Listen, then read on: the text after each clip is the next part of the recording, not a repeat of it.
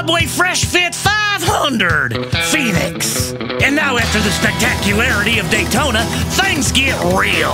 This is where last November, Clint Boyer and Jeff Gordon had their on-track tingly-do bench-clearing fisticuff muckety-muck. And both should be fighting for the win again. Just watch out for Jimmie Johnson. After his surprise in Daytona win, that boy's determined. In fact, he's borrowing a nationwide car from Dale Jr. to run in Saturday's Dollar General 200 just for practice.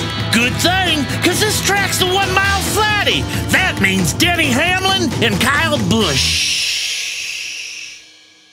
They're short track masters, and Hamlin's last two finishes here are first and second. But this race should come down to who can wrangle the new G6 power and survive the late restarts.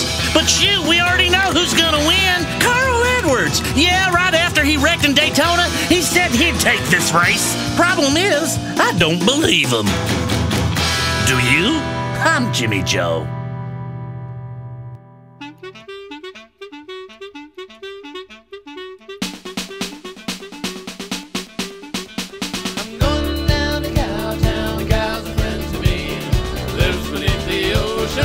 Where I will be beneath the waves, and that's where I will be.